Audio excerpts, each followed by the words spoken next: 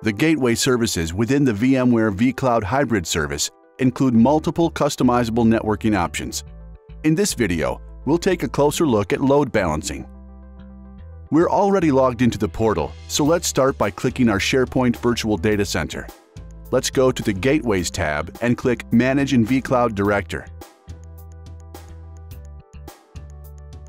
In the vCloud Director user interface, we'll navigate to the Edge Gateways tab. From here, the first thing we need to find out is what external IPs are available.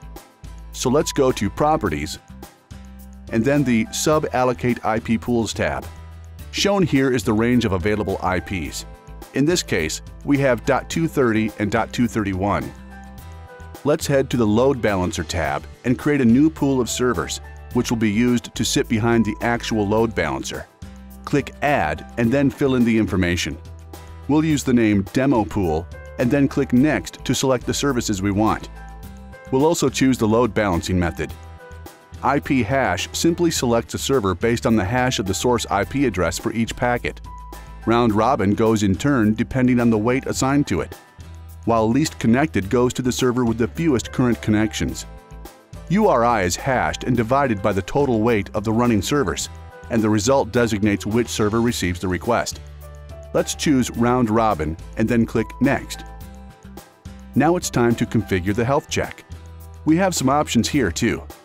With HTTP, you can choose either HTTP or TCP as the health check mode. With HTTPS, you can choose either SSL or TCP as the mode, and TCP supports only a TCP health check. Notice that you can also decide which monitor port to use, but for the purposes of this demonstration, we won't monitor the health check. Now let's add the different servers. Again, click Add and then fill in the information. For the IP address, let's enter 192.168.109.10. Here is where the server weight gets assigned, and if we want to enable monitoring, we can designate the ports for the service and the monitor. For this example, let's say 80 for the service and 8080 for the monitor. Click OK and then continue to add as many servers as needed. Note here that because we left the ratio weight the same, our servers are even. Finally, to create the pool, click Next and then Finish. Now we need to create a virtual server on top of that pool to act as the load balancer and connection to the external network. So let's switch to Virtual Server and click Add. We'll name the virtual server Demo Server and apply it on the external network because we want to access it from the outside.